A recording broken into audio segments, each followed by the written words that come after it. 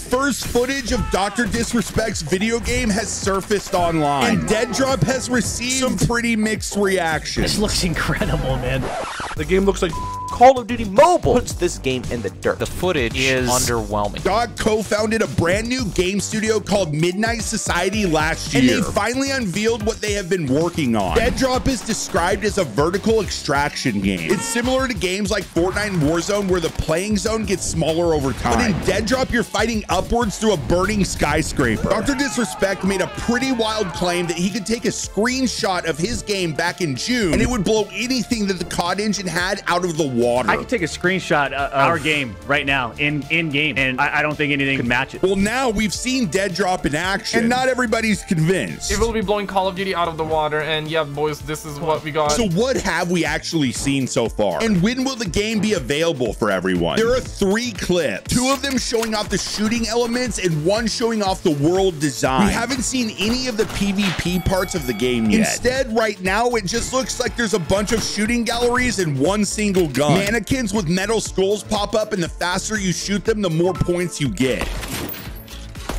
They were dialed in. But these are probably just practice areas found in your hideout, where you will also be able to trade loot. The final game will be very different. As well as having the spreading fire mechanic, Deadrop will also have elements of Escape from Tarkov, where you decide which loadout you bring in with you. Then when you're in the game, you'll be aiming to loot and extract with even better equipment. The problem is, everything right now just looks super basic. Some people have already started to complain about the floaty shooting and the pretty bad frame rate. Build a game up, make it sound like it's gonna be the best thing since sliced bread, and it ends up just being bread. Not impressed. Sure as hell isn't better than Call of Duty. But these are all things that can be fixed further into development. So Doc fans shouldn't worry about what we've seen so far. We are still a long way from Deadrop even being done. So why are they showing it off right now? Well, Midnight Society dropped 10,000 Founder Pass NFTs back in March, giving owners early access to the game as well as a unique avatar. July 30th was the first time they got their hands on the game, and they'll be getting new builds of Deadrop every 6 weeks. So people started showing it off to the public. Whether it's ready to be shown to the public or not is a whole nother conversation. Shut the f